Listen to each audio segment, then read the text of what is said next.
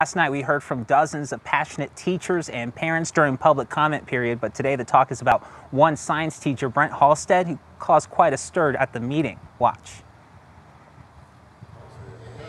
What I really wanted to convey wasn't any kind of sense of disrespect. Brent Halstead made waves at Thursday's Henrico School Board meeting. Hi, my name's Brent Halstead. I'm a science teacher with Hermitage High School. When he walked up to the board members and began eating without a mask on 6 feet away. I didn't want to accuse or blame or, call anybody out, but that's the expectation, so that's what I figured I'd demonstrate.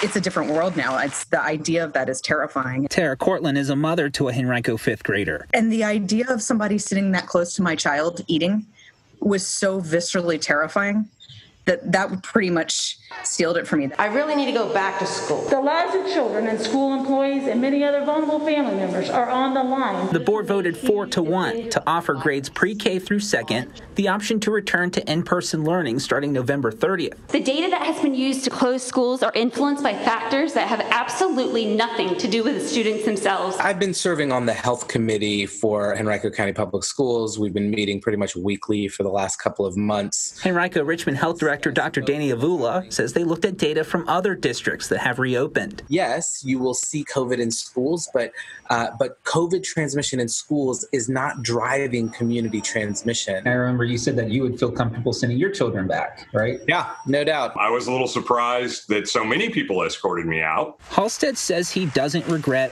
what he did. I was only doing what they asked and expect us to do.